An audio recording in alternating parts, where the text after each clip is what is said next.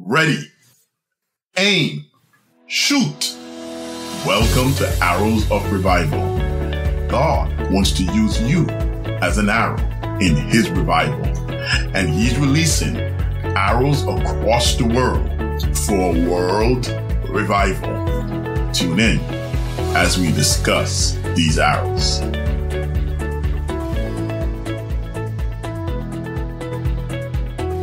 Greetings. This is Bishop Reed here with my son, Tarek, who is now an evangelist. So that's Evangelist Tarek. And we're here with another episode of Arrows of Revival. And I want to talk today with my son here with us. I want to talk about young people in ministry. Young people in ministry. And, you know, Tarek is my son. I mean, he's either not a child anymore. No, I'm not. He's 24 years old. Yep. And he's basically on his own. But the Bible does say in Psalm 127, verse 4, as arrows are in the hand of a mighty man, so are children of the youth. And I'm saying that to say that I'm blessed by God to have a son like Tarek and my other children who God have been using in the ministry in different ways. And truly, as the scripture says, children of the youth are arrows in the hand of a mighty man. And as we're talking about arrows of revival, young people are one of the arrows in revival in these last days. The Bible says in Joel 2:28, in the last days or after this, God will pour His Spirit upon all flesh, and sons and daughters shall prophesy, young man shall see visions, old man shall dream dreams. So therefore, young people are a part of the revival that is happening in these last days. And just to tell you a little about my son, Tarek, that he's getting ready to go to Nepal. He has been studying at the Bethany Global University. Right. Bethany Global University has been studying there for the past 2 years, studying missions and business. Am I correct? Yep. And he will be going to Nepal for about 2 years, a little less than 2 years. And he'll be continuing his studies there while he's doing missions. He'll be learning about missions while doing it in Nepal. And he'll tell you more about that in a little bit. But just to give you an idea of what he's doing now, he was just ordained in our church as an evangelist, and God has used him over the years. And so what I want to point out to you is that God can use young people. And the parents that are listening, we need to understand this, that it's great, it's awesome for your son, your daughter to become a doctor, to become a lawyer, to become whatever career, teacher, plumber, whatever career, that's a very good thing. And to do great things in life, to be successful in life, that's all good, all well. But also encourage your children to do the work of ministry. There's some of you, your children will be called into the ministry. That will be what they do full time, ministry. God is still calling young people into that. And to some, even though they may have their careers, may also be active doing ministry. And encourage your children to go into ministry. I find that it's less than in the past where parents are encouraging their children for ministry. But we need to do that because children are arrows for God's revival. God will use children or young people in His revival in these days. And so I want to talk to Tarek, find out more about how we got into ministry. And hopefully in this episode, it will inspire other young people listening to go into ministry themselves. But not only that, but that us as parents, we may see the need to encourage and pray for our children or children that we have to go into ministry. Praise God. So, Tarek, it's glad to have you as a part of Arrows of Revival today. So just for those that are listening and, you know, and I could hear again also. So tell us your testimony. And what brought you to this place in terms of doing ministry? Like whenever I tell my testimony, I think it's always I always want to start at the very beginning of my testimony. And when I go through it, it starts with my mom, mommy, your wife, I think one of the things is that, being born, I think I was born premature at the time. And hearing my mom's testimony of someone who, had a child and, who was on the, basically was on the brink and of, having this child being lost because of how little he was, hearing her story of faith, of how she came to the faith and how she, prayed and went to other leaders to pray for my life, and how, the doctors didn't think it was going to happen. But, seeing me being healed from that, there was a point in my life where, I had asthma, and I can be a testimony to say that, since that prayer and since being healed at that time, I don't suffer from asthma anymore. So I think it always starts with my mom and how her faith played into my faith growing up. And I think that story's always stuck with me. So, growing up, I was definitely always in church. Wait, just to cut you for a moment, also that your mother had a revelation before you were born. She saw you being delivered and coming out preaching. Yeah. If you remember, she always tells this story. Yeah, she always does. A couple leaders in the church, while they were praying for me while I was in the hospital, she herself, she said she used to pray. There's a book in the Bible where a part of her book of, I think it was like First Kings, where you have Samuel comes in and Hannah's mom is praying for Samuel. Right, actually, First Samuel. This is First Samuel. Yeah. All right, so First Samuel, you have Samuel right there, and you have Hannah's mom who's actually praying. With Samuel's mom, Hannah. Yeah, Hannah. And she was definitely, going before the Lord in prayer, just so she could have my son. And and that prayer was something that my mom always used to reference every time she was praying for me. So definitely she did see me coming out preaching, and definitely, that has been fulfilled in my life today. Right. So can you go into it more? So for you personally, how do you know that you're called to ministry, and how did you come to faith? Can you expand a little more from the time of your mother and going on? Well, again, it kind of branches out. So I always think about the faith of my mom and then how that played into my own faith. And what for me, when I realized when I went to get into ministry, because it's not like, a cakewalk. It's not like, you just wake up one day and it's like, oh, there's ministry. That's what I want to do.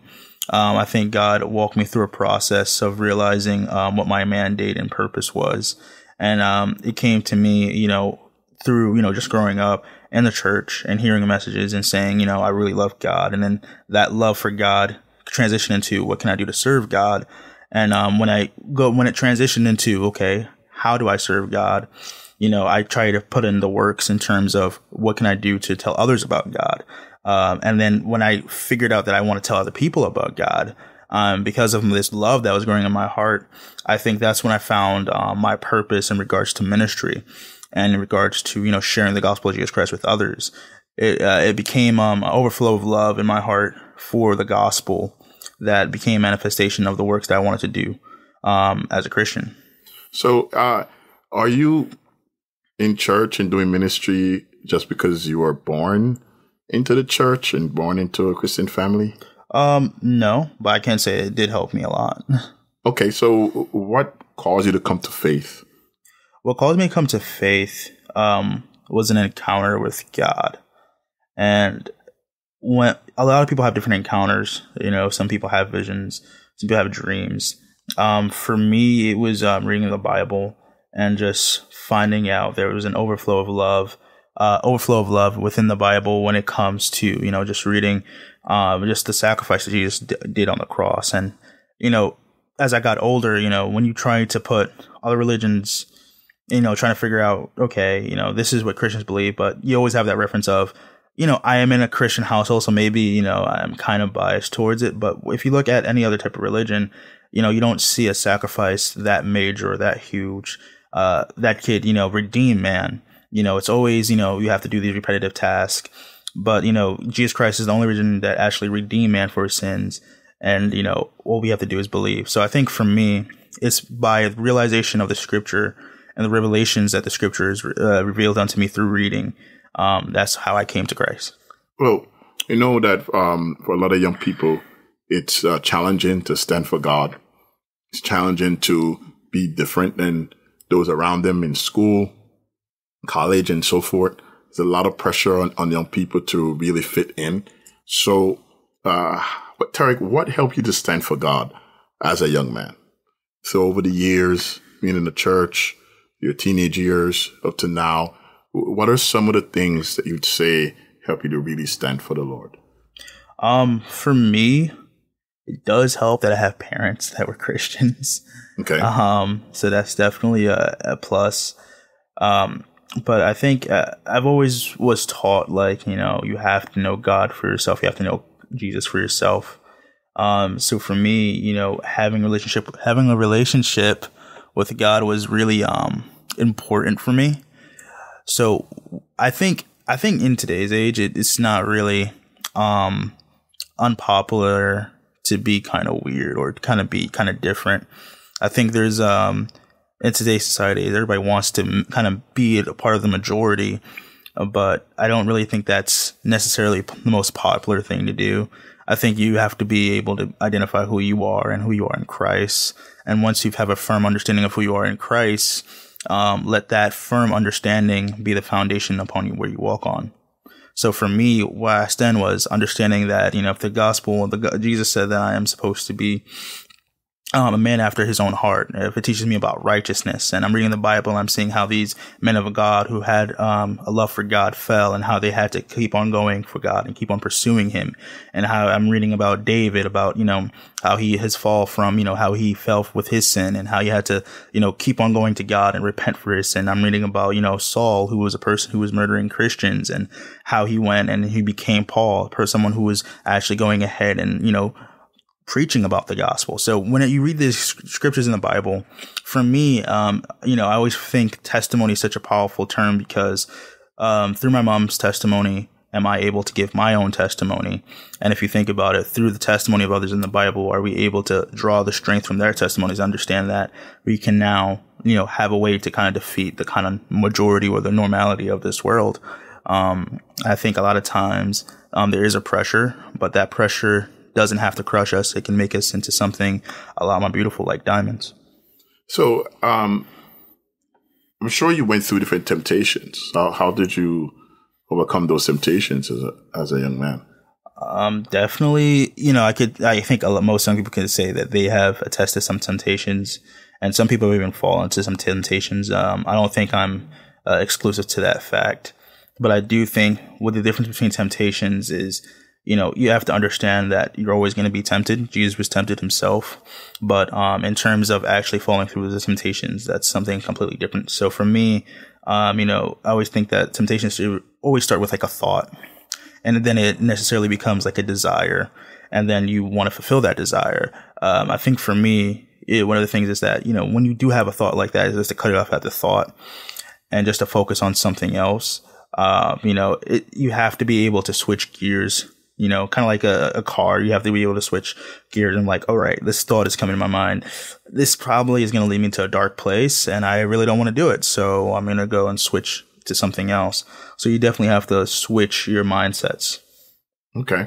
All right. So you're going to go on the mission field to Nepal. So can you tell us what type of missions have you done before, or have you already been involved in ministry?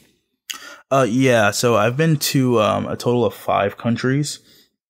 I've been to Brazil, I've been to Argentina, Puerto Rico, Jamaica, and the United Kingdom. And each one of those places was a different form of me just doing ministry in general.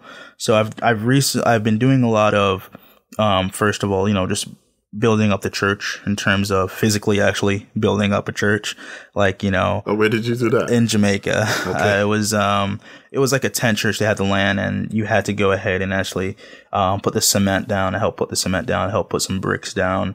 And now I believe it's a church now that actually has like doors and everything. So it's kind of great to kind of see how their transformation was from, just a plot of land with a tent that they had to clean every Sunday to now having like a church that's there. That's, I could actually say I've been a part of that work.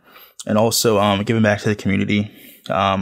We did a lot of, giving back to the poor in terms of food and in terms of supplies as well. That was in Jamaica also? It was in Jamaica. It was also in the UK as well. Where, we gave some food out and we gave people supplies.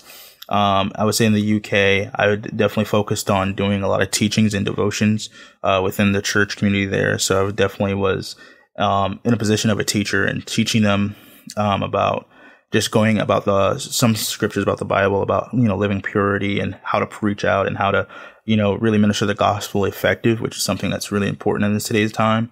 I would say in, Brazil, we did a lot of deliverance ministry there. You have a lot of people that was in drugs, definitely in Brazil, and we was able to partner up with a ministry there and give out food late at night and being able to see the homeless people that's on the ground and to see the stuff that they struggled with and to be able to pray with them and seeing deliverance and seeing people that were drug addicts but in the church seeing their redemptive story of how they met God and how where they were healed from it and they no longer had to be addicted. So there was a lot of stuff that I learned from Brazil there. So that's a little bit of taste of what I've been doing in regards to my ministry all around. Well, you also have been preaching. Oh, yeah. Yeah.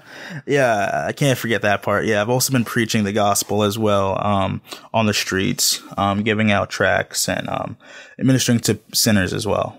Right, but you also preach in the church, don't you? Yeah, definitely. Oh, yeah. Well, yeah, I preach in the church as well. Inside the church and outside the church. The best type of preaching. Okay. So, they head into Nepal. What will you be doing in Nepal? In Nepal, I'm going to be there for about approximately 16 months. In Nepal, I'm searching for avenues in which to do ministry in. Nepal is one of those countries where you can't really minister as freely as you would other countries that I've been to, like in Jamaica or United Kingdom. They very much are against evangelism and will most definitely put you in jail up to 5 to 7 years if you are caught or someone does report you to the Nepalese government. So it's a lot different than other works that I've been doing. So it's really focusing on a friendship evangelism and being able to partner up with different communities.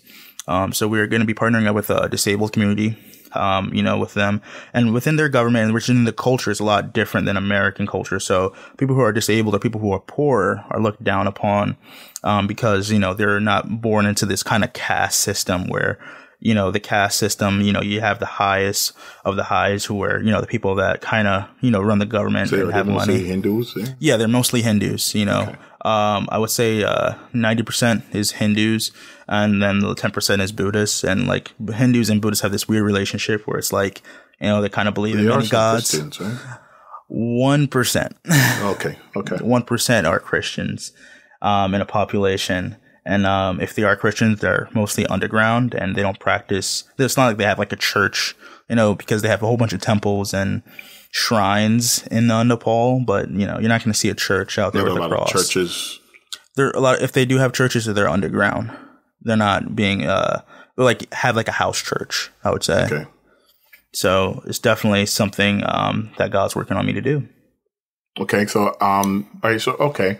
You also mentioned that you're gonna be going to a certain group of people who have not really heard the gospel before. Yes, it's the Nepalese people. They haven't really heard the gospel because of the conditions of the government. So like how I was explaining, like the lower caste systems and everything like that. The caste systems, really, really are something that's followed in India as well, where, you do have a higher class and a lower class. And some of these people have never heard of the term Jesus because, again, like, they're poor, don't have access to like social media. They don't have access of the Bible because the government, doesn't want the Bible circulated in their country. So you definitely have like a group of people that, have been cut off from a lot of large portions of the world. And, you're just trying to give out the truth of Jesus Christ to those people. All right. Praise God. So, all right, Tarek. So any advice you have for young people who may desire to be in ministry, or even maybe you could say something to those who probably have no desire to be in ministry, and what would you say to them to kind of like ignite that desire to do the work of the Lord and to get into ministry? And there may be some listening who want to get into ministry. Maybe they don't know how to start. What would you say to them? I would say you should just, for those who want to, you should just start. And when I say start, just do whatever you can.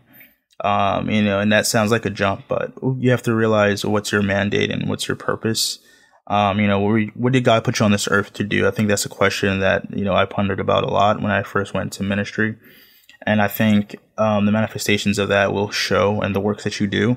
So, you do hear that, in the Bible, the Bible does command us to love each other. What does that really look like? And if the gospel commands us to share the gospel with other people, as of the Great Commission that's found in the book of Matthew, what do we as Christians, how does that look like for us to do? So I would get started on getting focused on sharing the gospel of Jesus Christ, and let that be your starting point, and, see what God is putting on your heart and your spirit to do. Okay, so what about young people out there who have no desire for ministry at all? They just want to do their career and just get on with life. I mean, I feel like as long as you're a Christian, there will always be a desire for more. And when I say that, it's more like, as a Christian, you're practicing having a relationship with Jesus, having a relationship with God.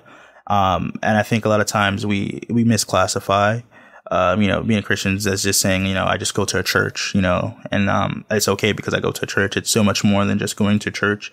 It's having a personal relationship with your Lord and Savior. It's understanding about the power that you have as a Christian. You can't, necessarily be called a Christian if you never talk to Jesus, you never talk to Christ. So I think you have to look for more ways to be interactive with Jesus. I feel like prayer is one of the things that, Christians who may not be interested in ministry, they should at least be in deep communication with Jesus and let Jesus reveal to them what needs to be done in their lives and what their purpose and what their mandate is. Because most of the times we think that our vocation is our mandate or, is our purpose, but you will find out, really soon that, your vocation cannot fill that spiritual hole that you have in your heart. Your job or money doesn't really fill it in because that's all of the flesh. You have to have something that brings purpose.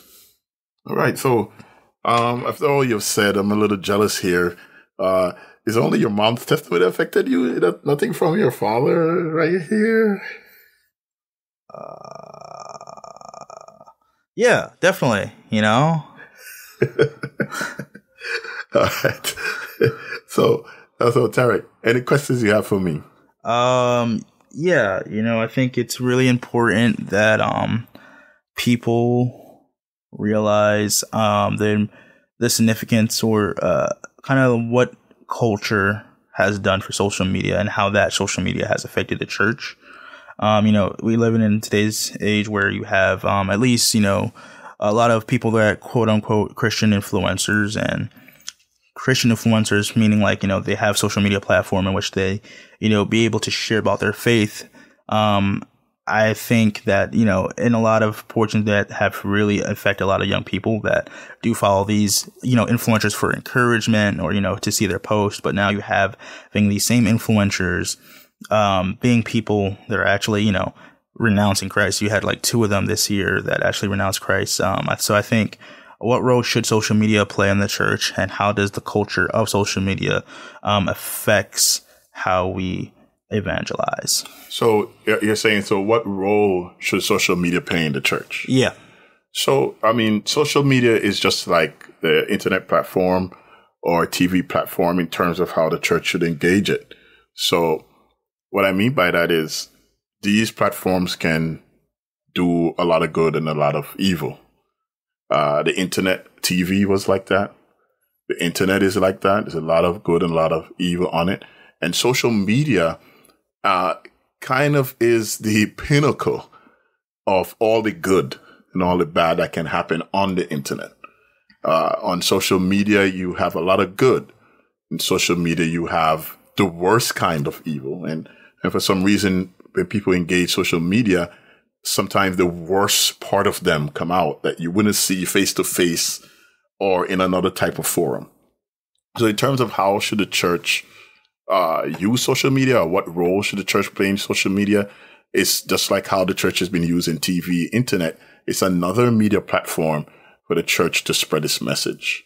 So the church basically should take the message of the gospel through social media, and that can take different kind of forms. And we couldn't go into all the different ways, the correct and the correct way, the best way to go about it. But the fact is that the church today has to get involved in social media. You know, Sunday is only one day, and most churches have Sunday services, maybe one day in the week. And then there's all this gap in between.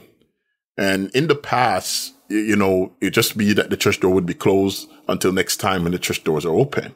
And now today with social media, what the church has to understand is that we cannot have that gap.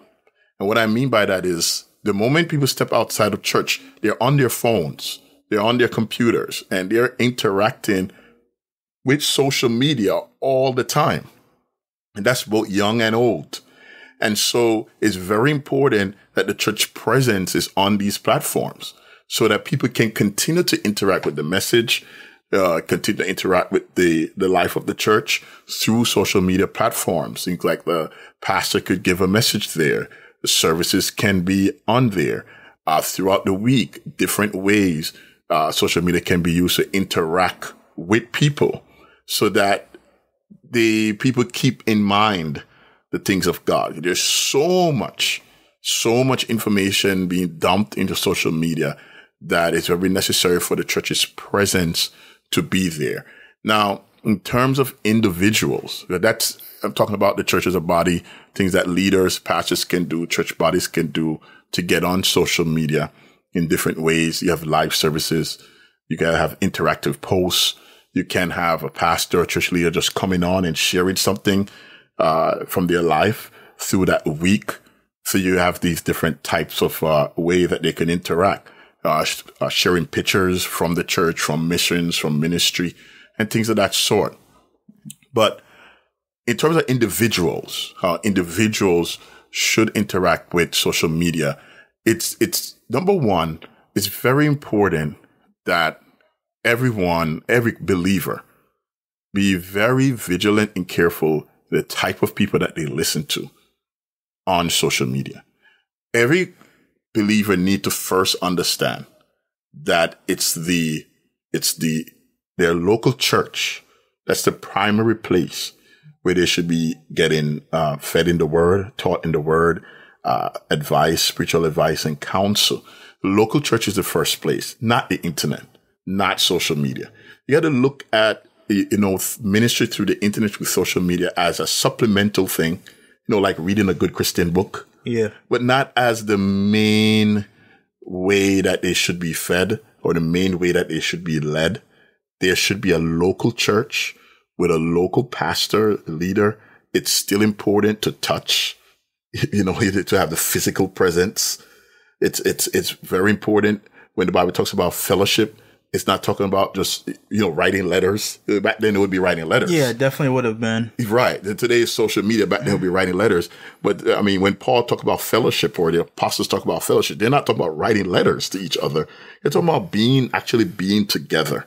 Where the scripture says where 2 or 3 are gathered together, it's talking about a physical gathering. And how do I know that? Because, communion, communion where they share the meal together, it was done physically there at a location where they are actually together.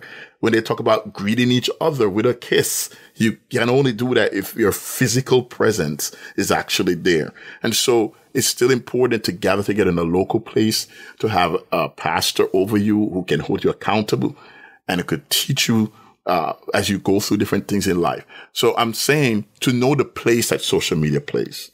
It should not replace the church. Mm-hmm. It should not replace the local gathering. It should not replace a pastor, but it can be used supplementally. And to be very vigilant on who you listen to. You can go to your pastor for advice of whether a certain person is good or not. You could do your own research on them to see what the type of doctrines that they teach. to help guide you in that. If you don't know how to do the research, ask a pastor, ask a leader in your church, ask a mature person in your church for some help in that area. Now, the other thing is how we use social media as individuals. You know, you have Christians that goes on, say, for example, Facebook, and they talk about other people in their church. Oh, yeah. That definitely happens. Or talk about their church, or negative things about their church. I'm not talking about like there's false doctrine in the church. I'm talking about like something happened, like offenses happen every day, and they go and spread it all over online, or there's some kind of scandal and they just like talk about it all the church. And it's just like, it looks bad as Christians for us to have things like that. That's definitely not the way we want to use social media. You don't want to use social media to kind of like just bear out all the negative things going on in the church or even in our lives as Christians. Some things should be kept off of it. We definitely want to use social media to encourage others, to build others up in Christ, you know, to share good things, positive things. And it is not the place, definitely, to air out negatives about the church. Would you agree with that? Yeah, I would agree. So that in terms of how we use social media on a personal level. And of course, we can find interesting ways to engage people to share the gospel on social media. So that's answering the first question you asked, which is what role social media play with the church. So, and hopefully I answered all of that. Is there anything? Yeah, no, you definitely answered all of it. So the next part is how social media have affected the church. And I think I touched on that also already. Yeah, you did. Because a social influencer, you know, like with Christian influencers, you know, that's, you know, kind of like a new term in the last, like, you know, couple of years where you have, you know, Christians, you know, who are pivotal in like the Christian community, I would say, you know, who young people listen to, like, you know, like maybe like a musical artist, for example, may have a certain sway over a Christian audience because, you know, that's the type of music they listen to. Not to say that the pastor doesn't, but, you know, a lot of times you have a lot of these, you know, influencers in the world, that are Christians. And then what the thing is, people are looking to them to kind of guide them, kind of like they're becoming like kind of pseudo pastors. Yeah. They're like fans. Yeah. So, right. And that's why I stress the fact that having a local church, the local pastor, that should be our primary, place of receiving spiritual growth. That's not to say we cannot have someone online, social media that we look up to, we learn from, and can influence us. But don't let that be the primary thing. Don't let that be the primary thing that's guiding your spiritual life. It should be supplementary. Like I said, like a good book. And that will help with that. Now, you know, I believe Christian influencers, as you call them, should be very careful in the way they use that platform God has given them. So, for example, if you're not a pastor, and you are just your worship leader or just a Christian brother or sister, and you have a social media and you're sharing things about the Lord, that's well good and fine. Nothing is wrong with that. But don't try to be the pastor on the social media. You'll help to lead people back to their pastors. Deal with the areas that the Lord has given you to deal with without trying to step over the line. And here's the other thing. If you don't know about the topic, don't address it. And I find that a lot of Christians on social media, they just spew their mind on anything. They just spew their opinion. If you don't know what the scriptures, what God says about a topic, it's best not to say anything and just to spew off your opinions. So to be good stewards of what God has given you. If God has given you a platform on social media where people are listening to you and you're influencing people, then you want to be careful what you say. If you don't know what the Bible says about homosexuality, why are you talking about it? Well, we know homosexuality is a sin. Yeah, but definitely. Then you have some of these Christian influencers that they're not really sure what the Bible says. And then maybe someone asks them a question, or maybe they see a preacher preaches against homosexuality and they give their opinion. They say, well, we should just all love each other and I don't see what's wrong. Well, maybe you don't see what's wrong because you don't know what the scriptures say. And my point is, when it comes to, since you are influenced and you're a believer, when it comes to the things of the word, if you're not sure, you say, you know what? Yeah, I'm really not sure. My pastor says it's wrong. My church says it's wrong. I'm going to, find out a little more and come back before I say something about it. See what the Bible says about it before you make an opinion. And if you're struggling in your faith, you're ready to leave your faith, maybe do not tell that to everybody. Maybe go and talk to your pastor, talk to a church leader, discuss that. And, one of the craziest things that's happening that these Christian influencers or so-called influencers who decide to leave the faith, they're also saying that publicly. So the people that are following them may be affected by what they are actually saying. And that becomes an issue, that becomes a problem right there. So I would say, though, if you have struggles in your life, deal with it with a pastor. Not everything should be on social media. Not everything should be public. Sometimes take off a time, talk to your pastor, let them hold you accountable, let them deal with you in any way it needs to be dealt with to overcome that issue that may be there. Praise God. So those are just a few pointers. One of the things I definitely think is happening also is social media and its effect on the church or effect on the body of Christ, that there's so much information, that there's a lot of nonsense, I should say, where people are following controversial things, conspiracy theories about, maybe the current president is the Antichrist. I mean, like weird stuff. Yeah, because Obama was the Antichrist. We all know that. Right. It was weird stuff like a Planet X and, aliens coming and, I mean, stuff that is, you can't find it in the scriptures. No. And we got to keep in mind whatever information we're hearing, to filter that information through the word of God. That's what it comes back to. And if you're not sure what the word of God says, that's why you have to have a local church. So hope that answers your question, Tarek. Any more? Nah, kids, read your Bible. Well, kids read your Bible. Yeah. All right. So I hope this was encouragement to those that are listening, to any young person out there. Just as you see my son Tarek has gone out into ministry, that God can do the same in your life. I also started ministry at a young age. God can speak to you. God can speak to you. He can show you what his purpose is for your life. And parents that are listening, encourage your children to go forth into ministry. And please place Tarek in your prayers as he's getting ready to go to Nepal. Keep him in your prayers. Pray for him that the ministry will be effective, that he'll be under God's protection. So Tarek, if anyone wants to donate toward, as you're there on the mission field over the next year and a half or so, what do they do? Where do they go? Well, this what you could do is go to Bethany International. That's Bethany International, BETHANY International. And we're basically a website that's called Gateways. That's .edu? Yes, it is .edu. BethanyInternational.edu? Yes. Okay. I could just double check that. All right. So they go to Bethany International and then what?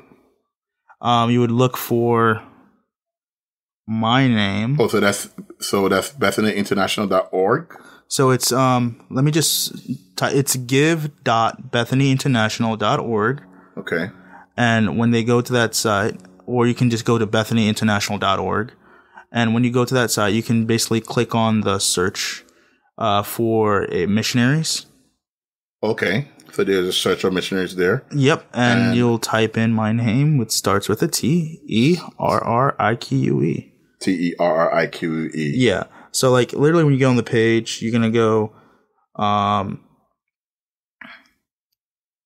So you go to BethanyInternational.org. Yep.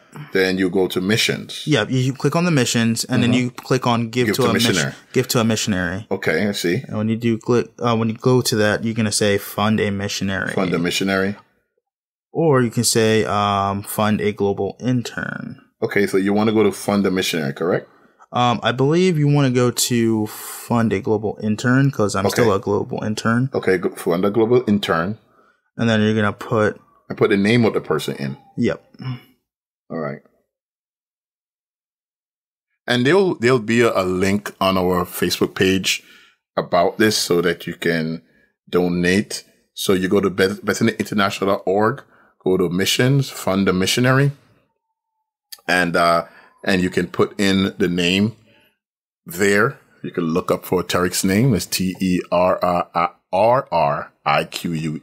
Tarek. Yeah. And you could fund there. And the link also will be on our Facebook page and along with this post. All right. So God bless you. Again, pray for Tarek and believe God, parents, that your children can go into ministry and even go on mission trips. That's one way to do it, is to take your children out on mission trips. We didn't mention that actually Tarek went on mission trips with my wife and has been in ministry with us as I've pastored churches. Tarek has been right there helping along in the ministry. And so get your children involved in doing ministry. Get your children involved in ministry activities and inspire them to do the work of the Lord. God bless you. Tune in again next time on the next episode of Arrows of Revival. Remember, you could send an email at hello@revivalarrows.com, or you could go to our website, revivalarrows.com. God bless you. Thank you again for talking to us today, Terry. Anytime, and just go to the link. Just go to the link. Thank you for listening to Arrows of Revival. To hear other episodes, go to revivalarrows.com. Again, our website is revivalarrows.com. To contact us, email hello@revivalarrows.com. Send us an email to hello@revivalarrows.com. And remember, let God shape you and polish you as an arrow for His revival.